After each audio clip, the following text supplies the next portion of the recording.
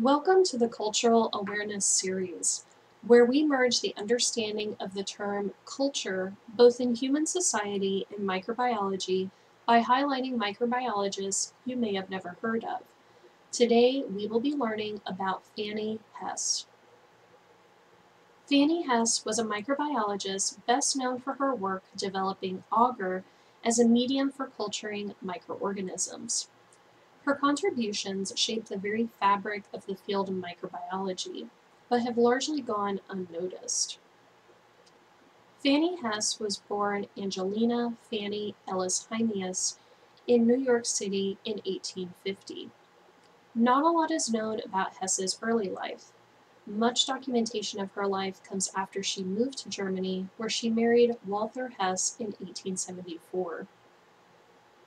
Walther Hesse had a great interest in medicine and worked as a microbiologist in Robert Koch's lab in the late 1800s.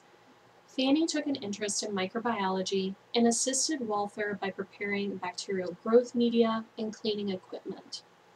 She also had a great artistic talent and produced many illustrations for his publications. This was in addition to running a household and teaching her sons at home. At the time, growth media used gelatin, which made it very difficult to work with in a laboratory setting, especially when trying to culture bacteria, as it would easily transform from a solid to a liquid above 37 degrees Celsius. Fanny made a keen observation that the agar used to make puddings and jellies was an effective gelling agent even at warm temperatures. She hypothesized that this might also be applicable to a microbiology setting. She suggested this idea to her husband. The lab soon started using agar as a growth media for bacteria. This use of growth media with agar as the main gelling ingredient led Robert Koch to cultivate Mycobacterium tuberculosis, which is the causative agent of tuberculosis. Koch published his discoveries in an 1882 publication where he mentioned the revolutionary addition of agar to growth media. However, Koch failed to mention that this was Fanny's invention and did not credit her within the publication. Fanny's invention of agar as a growth medium was used by more and more microbiologists, which led to the discovery of causative agents for notable infections at the time.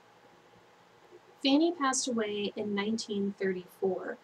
A 1939 paper published by Hitchens and Leekind suggested that plain agar be referred to as, quote, Frau Hesse's medium, end quote, to acknowledge her forgotten, quote, service to science and to humanity, end quote.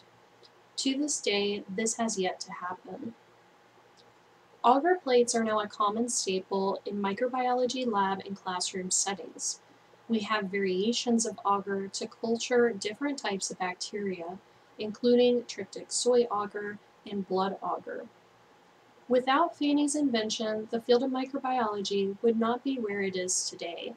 Unfortunately, her contributions largely went unacknowledged and still have not been formally recognized within the microbiology community.